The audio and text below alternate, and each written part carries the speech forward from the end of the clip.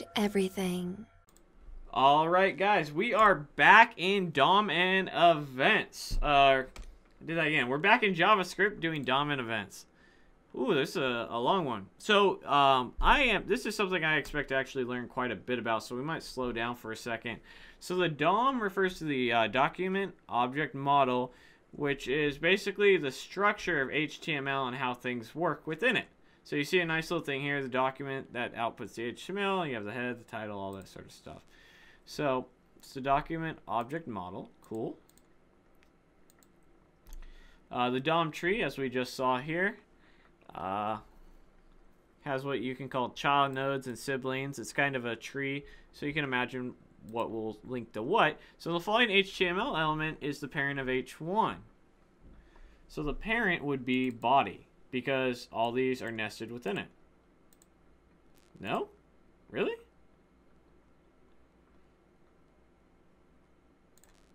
Did I misunderstand? Body has two children, one parent.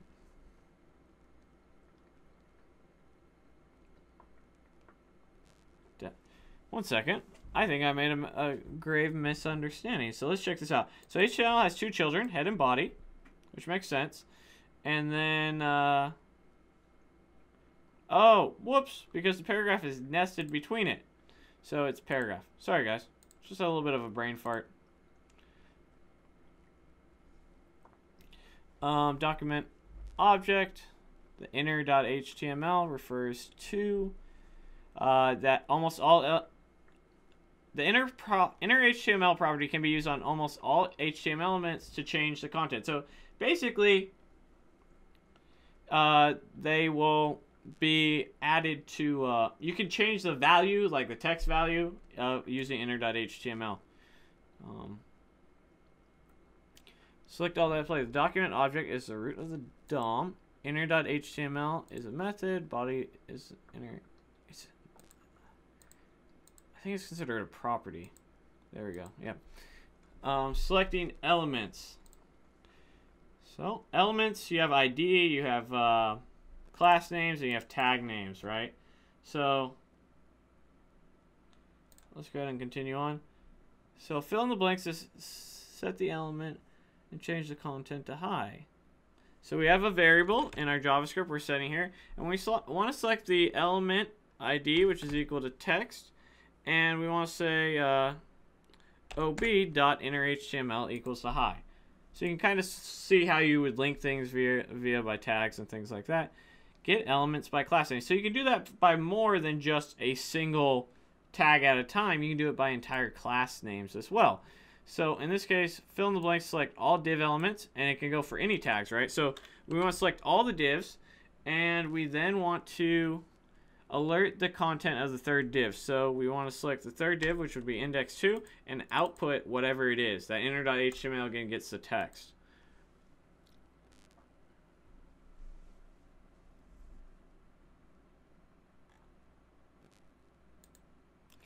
Can a node in the DOM have multiple parent nodes? Can the node in the DOM have multiple parent nodes? I don't believe. Are they still considered parents if there are multiple levels? If so, yes. Alright, then it's no. But let's go back and read this real quick.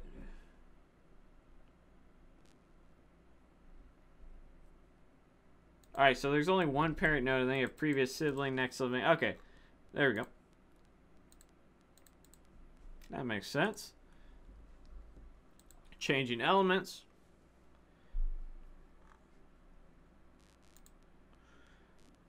Get elements by tagging. Fill in the blanks to select all images on the page. So we're going to select IMG.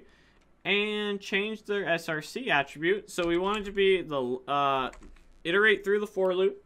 And these are great examples of things you may do. Granted, you probably won't do anything in vanilla JavaScript anymore. You'll probably be doing it in Angular or React, but you know, it all helps. And then go ahead and set the value there. Cool. Changing style. You can do that with by calling .style. So you're calling this tag for this item that you grabbed. So let's go ahead and change the background color of all span elements. So we select a span, and then we can say for that span, on on each element, we'll pass an X here. Go ahead and change the background color. Cool. Adding and removing elements. Create text to node. So you select the text around this. Now this is something I haven't used before. Create clones an element and returns the resulting node. Creates an element and create text node.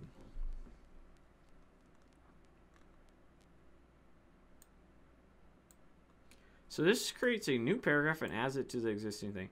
So here we append a child. Here we create one. So basically we're creating the HTML content and then we're appending it. Okay, that makes sense. So fill in the blanks to add a new li element to the unordered list with ID list. So document dot get element by ID, and then we want to create the list element, and then we want to go ahead and append it. What? Let's look at this one more time. Fill in the blanks to add a new li element. So we want to create. We create this. We append this. Let's see here. Document dot add new element to the unordered list with the ID list. Document dot get element by ID. Oh, this is by ID. No, that's not right.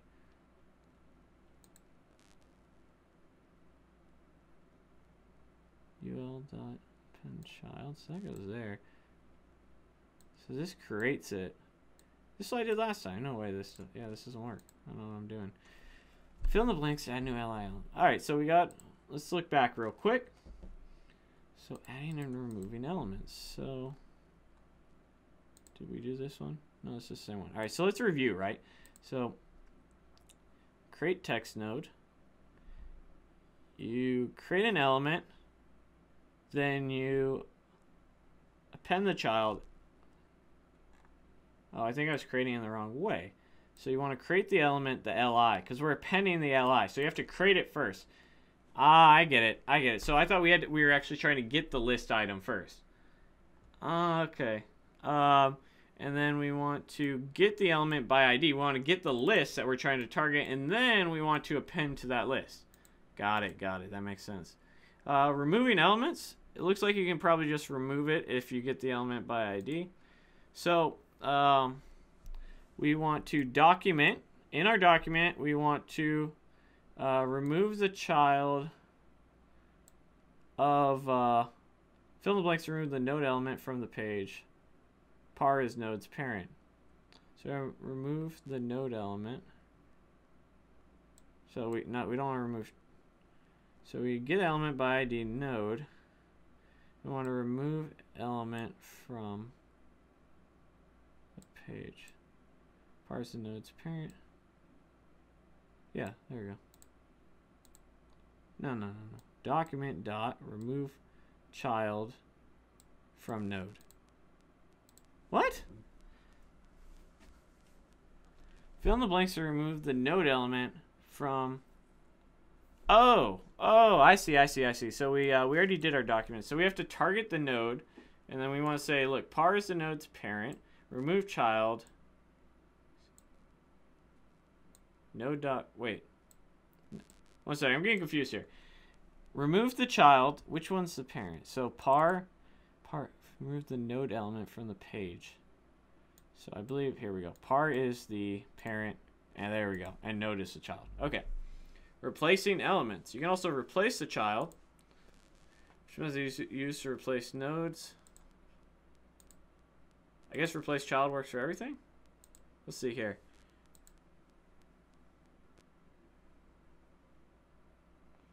Okay, it doesn't matter what it is. It's all replace child. That makes sense. I guess you wouldn't want to just replace a child or a parent.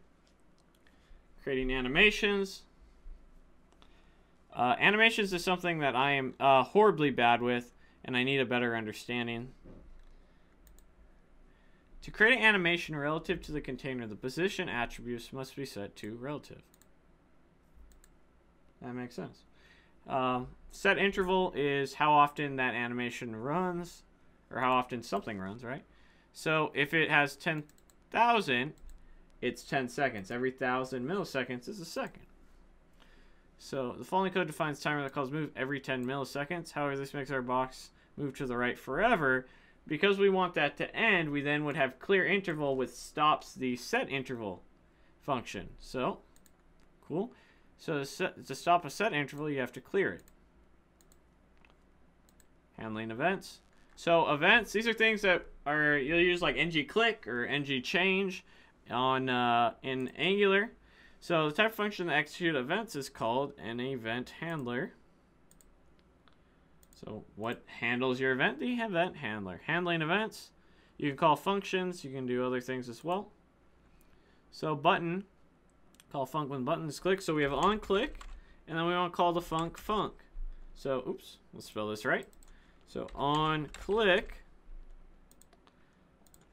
Go forward. So onload, similar. Window.onload. These can be used to do something. Okay. Fill in the blanks to call the clear function after the body is loaded. So onload, clear it. And let's see if we can get this one without doing this. Can multiple event handlers be added to a single element? In Angular they can, so I'd imagine they would be able to in JavaScript. Vanilla JavaScript. Cool. Event propagation.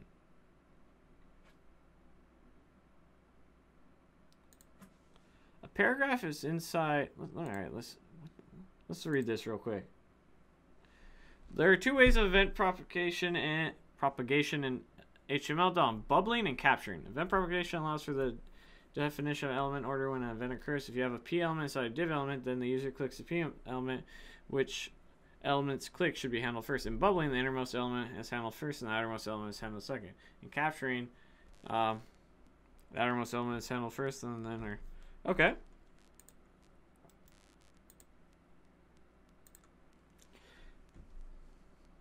Paragraph is inside a div element. You want the paragraph's click event to be handled first. You should use bubbling, I believe it was.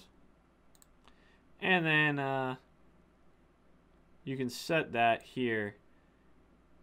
Click my function true will be capturing. So click, and then we want to set it to true if we wanted to use capturing propagation. Cool. I didn't know that. I'm going to have to look into that a little bit more. So image slider. You can create a simple image slider. Let's see what it has here. We have an array of images, array of image locations. So fill in the blanks to define an array. So we have R, and then we have our brackets like so. Pretty cool. And then let's continue on here. What will be the context of the paragraph after a user clicks twice? So if the user on click clicks test gets the element of text, which is 20, or get element by ID, which is right here, and then we get the value here, which is 20. We divide it by 2, that's 10. Then we divide it by one more time by 2, that's 5. Cool. Form validation. Oh my goodness, there's a lot of stuff going on in forms, and I can tell you right now that one page is not good enough.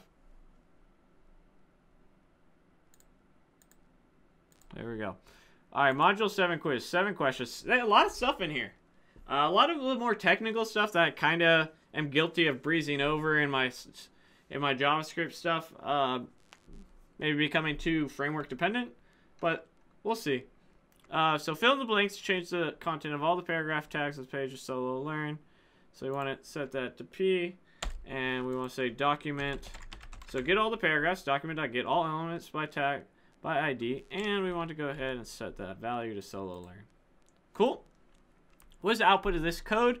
Get the element by ID test, and alert has nodes, and that will be true because there is a paragraph.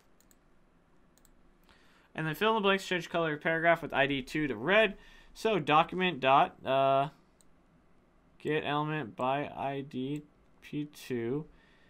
And then we want to say d dot style dot text color equals red. There we go. Wait a second. Fill in the blanks to change the color of the paragraph with ID 2. So documents.getElement by ID P2. And then that's color, or style, and then color. Whoops. So there's no such thing as text color. It's color. Can you handle multiple events the same HTML? Yes. And fill in the blanks to alert a message when the button is clicked. So button on click, display a message, and then a function. Define the function in your JavaScript. And wham bam. Display an alert when the mouse pointer is over the div tag. I believe that's hover.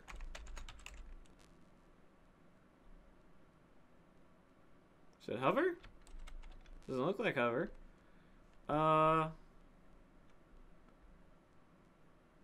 Div. I don't remember what that is, so let's look it up real quick. Hover. JavaScript event handler.